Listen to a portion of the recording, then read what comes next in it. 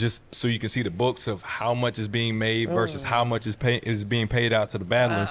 So that part is where, you know, a battle rapper can say, hey, wait a minute. For math purposes, hey, you made $100 and you gave us 5 and you gave him 5. That's black math. Is that how they do the math?